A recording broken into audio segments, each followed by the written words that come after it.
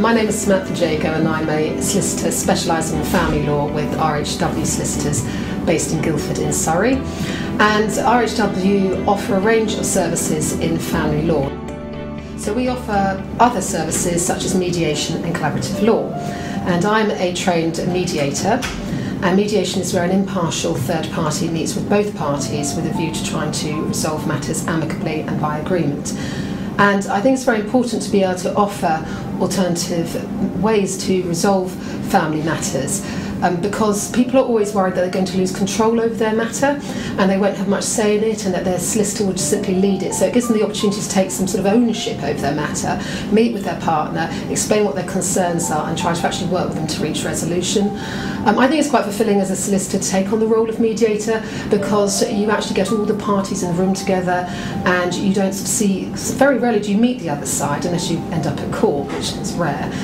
So it's nice to see everybody together and try to deal with quite early on the anxieties that will often prevent a case from progressing. So it's very important to us to offer alternative means of resolution as a firm, so that we're not just seen as traditional lawyers but actually trying to find solutions for our client by offering those range of services. But Julian specialises in collaborative law, so I'm sure he'll tell you a little bit about that. Yeah, I'm Julian McAvoy. I'm like Samantha, I'm a family solicitor here at RHW, and as Samantha has said, I'm trained as a collaborative lawyer. I think everything that Samantha has said I would echo.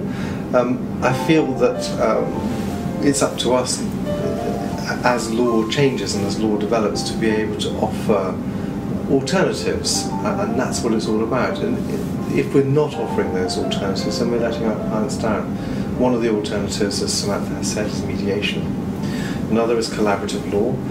Collaborative law is slightly different from mediation in that you attend it with your solicitor, and in the same meeting there will be the person with whom you are separating, and he or she will have their solicitor with them. So there are 4 of you in the room, and it's often called a 4-way meeting, and there will often be 2 or 3 or 4 of these meetings going through the case in order to resolve it. Gives you, the client, the opportunity to set your agenda, and as Samantha says, to take ownership of the process.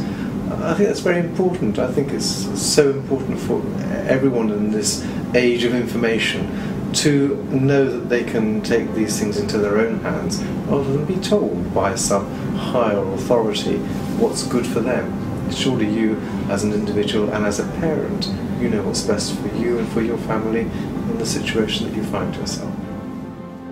We have clients come to us, well, for me, in 2 different ways. I have a traditional client that comes to me, they come to see me on their own, and if they do that, then I'm actually retained as their solicitor and I take on that role, and I actually explore with them the options available to them. So that's either reaching agreement directly with their partner and I'm just drafting them up or helping them in those discussions, going to mediation, and I can assess with them whether or not they're appropriate. And as I said, if there are issues of domestic abuse, that might not be appropriate, whether or not traditional negotiation is going to be appropriate, and as a very last resort, and I really mean it's a last resort, a court application, and there in quite extreme cases you'd make that immediate decision. To me, I think, you know, if you are mediating, then you have to collaborate, and if you're collaborating, there's an element of mediation involved, but the emphasis is in, you know, the clue is in the title. If you are in a position where you want to collaborate with the partner from whom you are separating, and that's your priority, then collaboration may be better for you.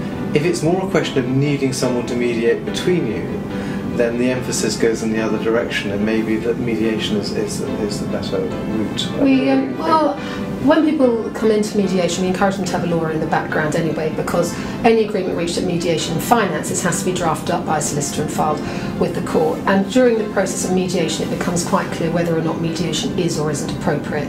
And a good mediator will say, this isn't working, you need to explore one of the other options, or they'll say, let's try this different angle to try to get it back on track. So whether you've been engaged in a mediator from the outset and approached that way, or whether or not you meet a client individually, you should be able to assess whether or not mediation or collaborative law is appropriate for that individual.